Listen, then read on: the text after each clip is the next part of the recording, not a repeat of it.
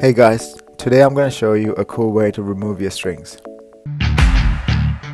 Normally removing your strings can be quite annoying and takes a bit of time, but this way will be much quicker and it also protects the grommets from falling off.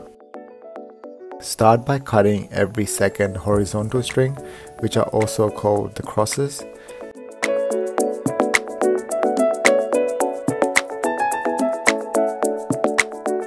Do the same for all the vertical strings. So the vertical strings are usually called the mains.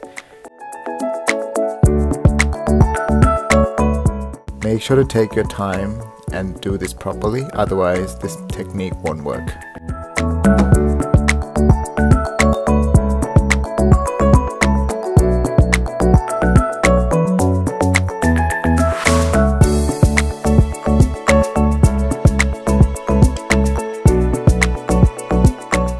Once you're done, just simply put your hand into the strings and try to grab as many strings as possible and give it a little twist and pull.